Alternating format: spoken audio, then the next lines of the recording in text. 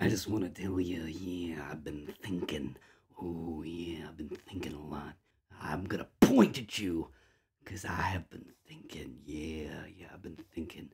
And I want to tell you, I'm mad. I've been thinking and I'm mad. I am P-I-S-T. And I want to give you an idea. Yeah, I think you should have an idea. Yeah, I want to know, how do you think? Yeah, because I think that you should have an idea how you think. Because if you wonder how you think, you're probably doing the big old smackdown that is epistemology. Yeah, think it through now. Think it through.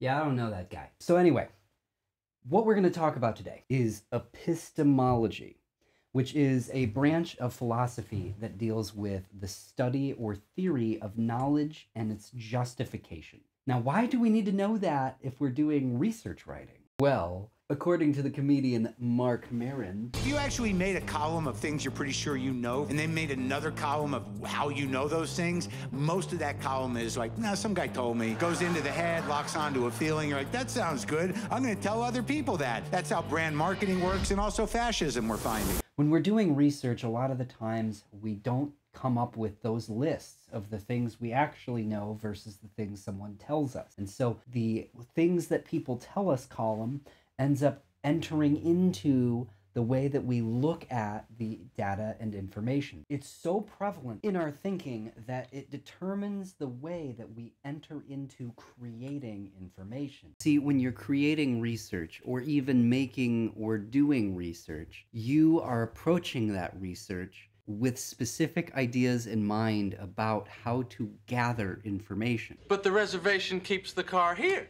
That's why you have the reservation. I know why we have reservations. I don't think you do. If you did, I'd have a car.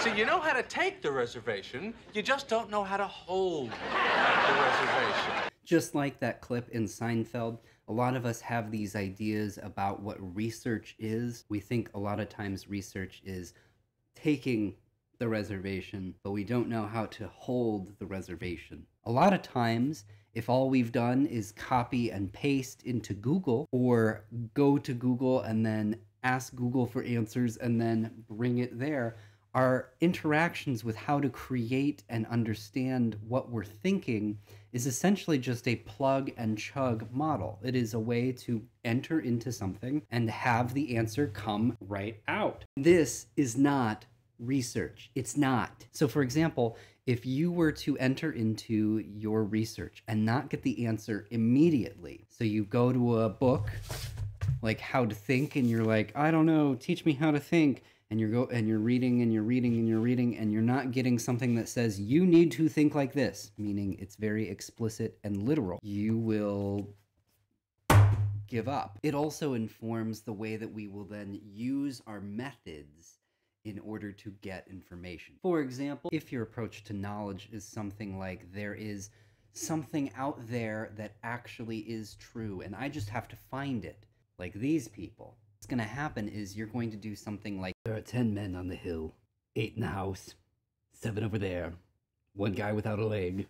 Oh, and cotton candy. Like a survey, or you're going to probe things to find the information in a way that you believe the answer's already there, you just have to stumble upon it and find it. This is what is known as rationalism, which is a philosophical viewpoint that is focused on facts and figures and reason in order to make decisions. Knowledge is based upon logic and reason, or those cold hard facts. It deals with stuff like... That's my quant. Your what? My quantitative.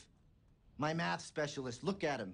We could be looking at numbers. All things are derived by logic and reasoning, so A plus B equals C, and beautiful, wonderful equations, and if I take this book, it falls, it's gravity, oh my gosh, it has logic to it, and reason and stuff. Cool. In doing this with research, what you're doing is quantitative research. You are trying your hardest to get bits of information from little data sets of numbers and information that are easily pulled or difficult to pull, but it's information that deals with numbers and logic.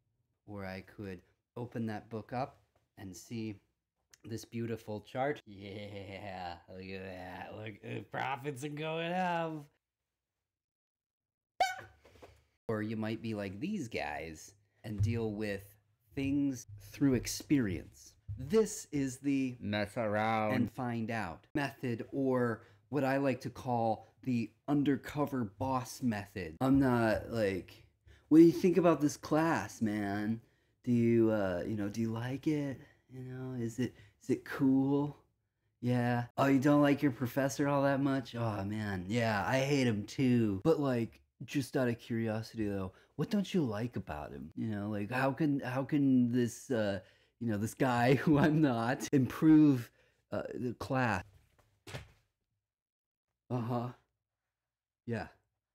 Okay, yeah, that's good. I'll be sure. I will write a review. What else though? What this means is that you are looking at qualitative research, or research that's not so much on numbers as data, and rather focusing on a specific kind of data that's more about experience and gathering through those experiences.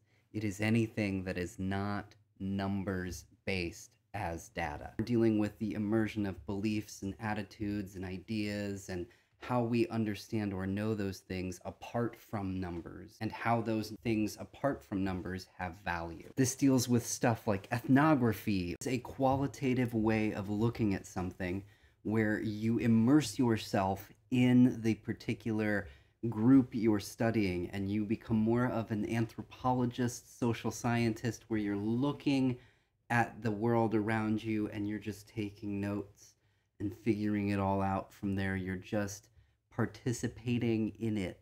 Dealing with things where you're entering into the research on your own, like an empiricist or someone who believes that knowledge comes from experimentation and experience. What does this have to do with your theorist? Well, I'm glad you asked. So what is happening right now is we have looked at all of these different ways of how thinking about knowing and how we determine what we know and how we know it influences how we approach research. So we're looking at things in a certain way, and we determine either to do qualitative or quantitative.